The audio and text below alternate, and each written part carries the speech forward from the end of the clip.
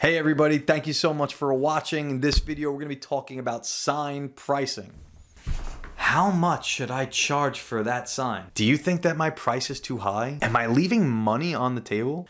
I'm willing to bet that each and every one of you have at one point or another asked yourself this question. I want you all to imagine a world in your business where each and every time you are sending an estimate out, you know that you are pricing it accordingly, that you are pricing it according to your requirements, that you are going to be profitable, that you are not dramatically high, and that you are not dramatically low, that you're going to be somewhere in here, which is where most of our customers like to shop. Sign pricing is not rocket science.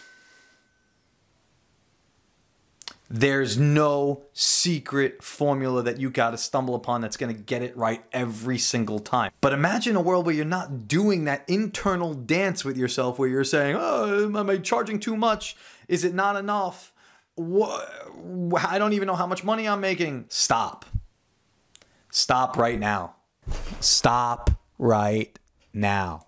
In this video, I'm going to quickly show you the easiest way to price a sign product where you are not worrying about charging too much, you're not losing money, and you're also covering all of your costs with a bit of profit there built in. So stay tuned.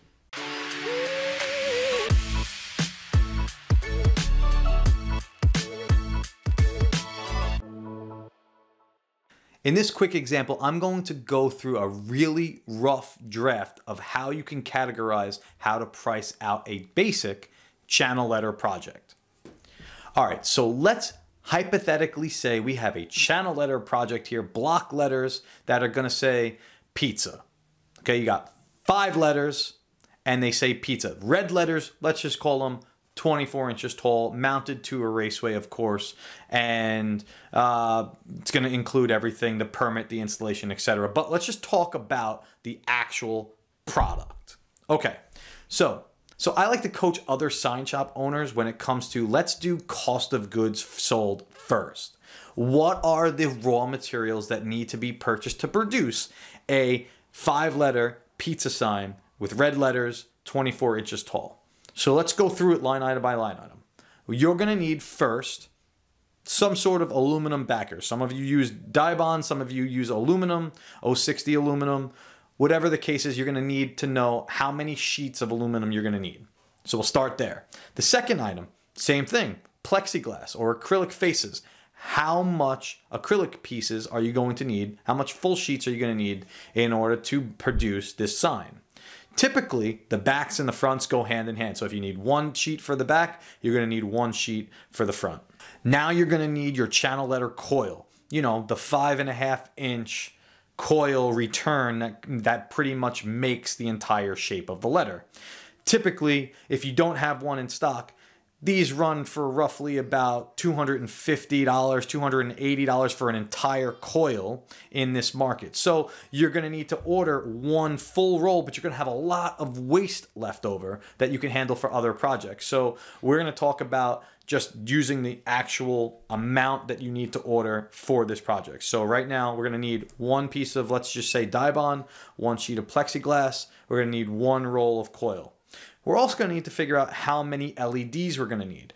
Now, we're going to use red LEDs here. That's fine in this example, but how many trays or how many packs of 50 LEDs do we need for a 24-inch pizza sign? So you'll figure that out. You do some measurements, but if they're 24 inches, okay, typically here you're going to use about anywhere between 100 and 120 LEDs, depending if it's going to be, obviously it's double stroke. I would always recommend going double stroke on your LEDs, just for integrity, for purposes of doing a sign job well done. Do a double stroke for every channel letter can that you could possibly do.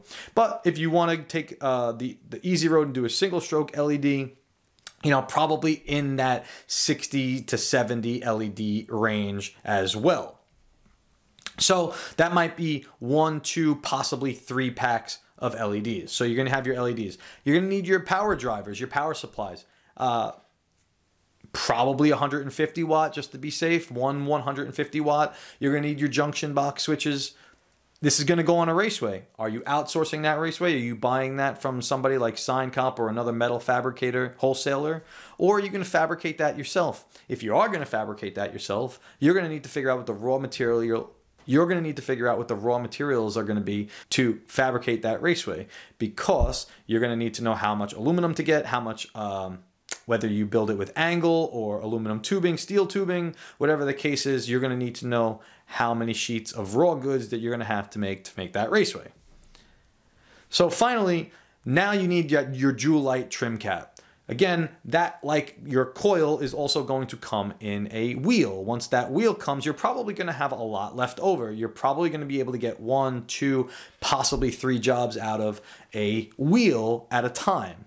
So in this particular case, we're probably only going to go with 1 wheel. So there you have it. Those are all of my cost of goods items that I need for this particular project. Now, of course, there's going to be screws, rivets, silicone, resin bond. These are the items that you cannot account for. You cannot equate a cost to these. Sure, you could say a tube of silicone costs you $5, $6, but how many screws are you using? How many rivets are you using? How many staples are you using?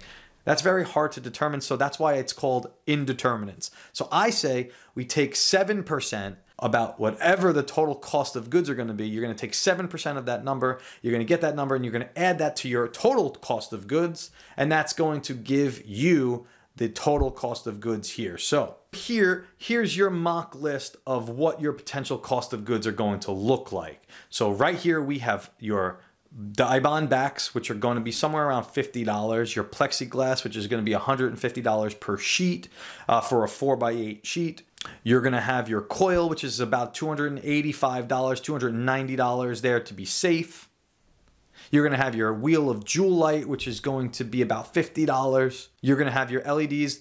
We're going to budget here 3 packs of 50, which is going to be about $150. You're going to have your power pack here, which is going to be about 150 watt guy at about $80 as your total cost of goods for the actual letters. The raceway, we're going to just choose here in this example to outsource that. It's going to cost us about $500 to make a raceway here for this example. So that brings our total cost of goods sold to $1,270. Now what I like to do is take the cost of goods here and add that 7% indeterminates fee. So that's going to bring my total cost of goods here to $1,358.90, just about $1,360 here for my total cost of goods for this job.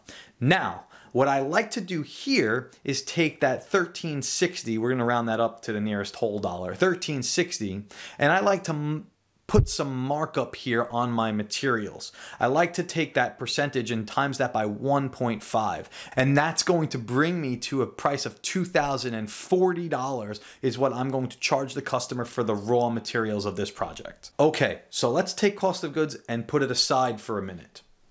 We're going to bring that back in a second, but now we need to talk about 2 things, and that's going to be your labor and that's going to be your overhead.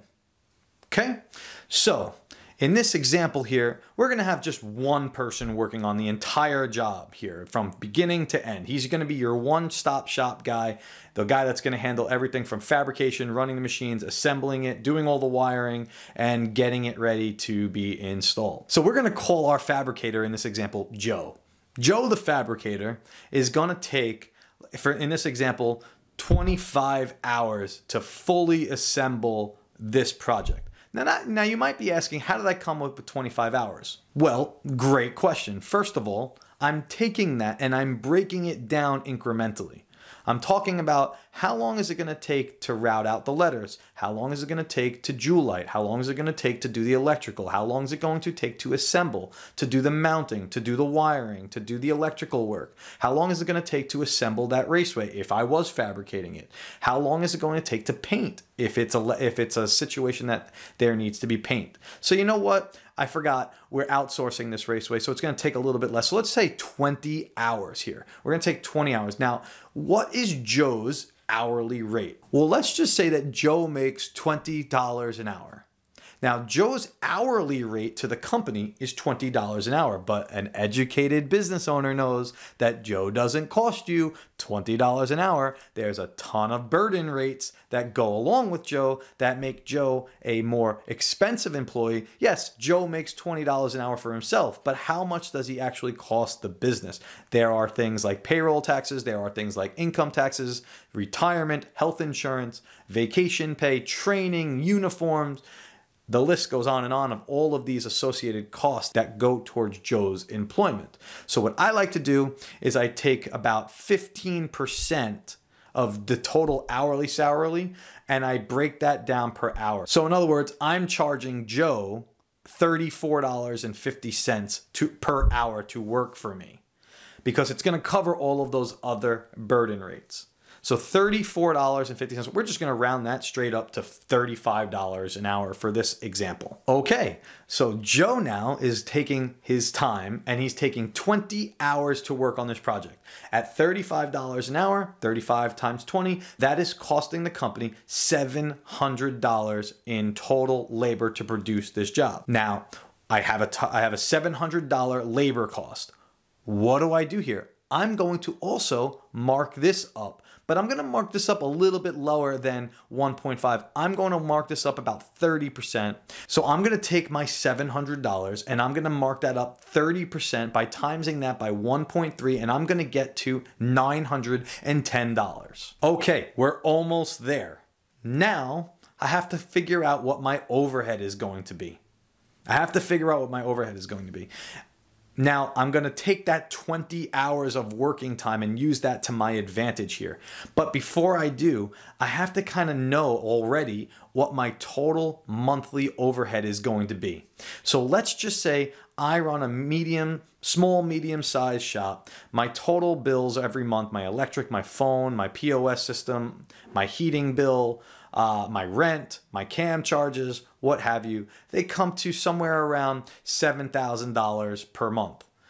That might be a little low for some of you, but that's okay. You get the point. You can actually take your overhead cost, break that down per operating day, take that down per operating hour, and you'll get to the number that you need to get to. You'll get to your number, but in this example here, we're going to be using our number here, which is about $40 an hour for an average shop that has about $7,000 worth of overhead. Now remember, overhead does not include your payroll in this example. It's going to include every other business expense that you have recurring for your business. But you're going to break that down by the operating day, and you're going to break down that number by the operating hour. So we typically have 8 hours a day that we're working with here. So my number is going to be $40 per hour times 20 working hours. So 20 times 20 times 40 is going to bring me to a total cost of $800 worth of overhead expenses that are going to go into this project. So I'm going to have to take that $800 and add it to the $910 plus the $2070 from the cost of goods sold. So I'm going to have to take that $800 and add it to the $910, which was our labor, and then I have to take that number and add it to the $2040, the $2,040, which was costing us for all of the items up for this particular project. And now I'm going to get to a price of $3,780 for a channel letter sign. But what am I missing? What's the one word that I mentioned earlier? Profitability. You have to add your profit in.